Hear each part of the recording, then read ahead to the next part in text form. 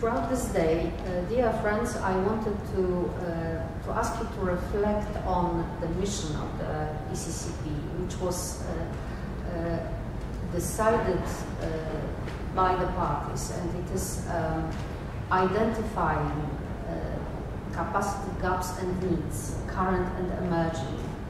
And I would like you to reflect on this, especially at the relationship between current and emerging needs.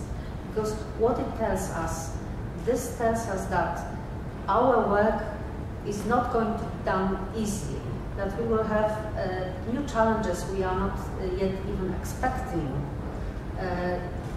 emerging in front of us, and we will have to somehow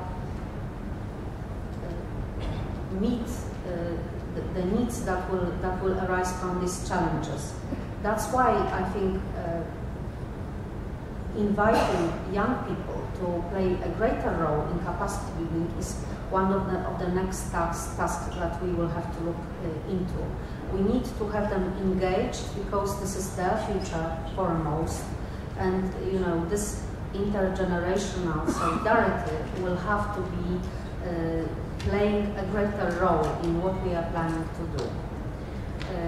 And secondly, going back to what the UK organized as you know, the networking meeting for the academics, I think that this capacity building day offering also this opportunity, because not all of us are academics, but academics, as we all agreed in that meeting, are a repository of capacity building in developing countries, because universities do not experience such turnover as it is happening in public administration, for example.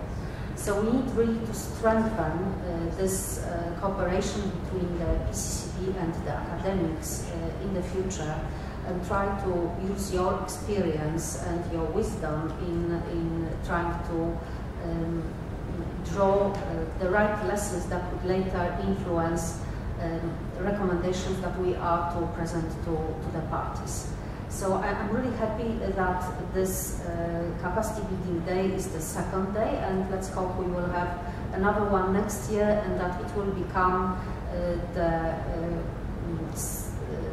standard feature of each COP. So I hope that we will be able to cooperate with you next year as well, and let's look.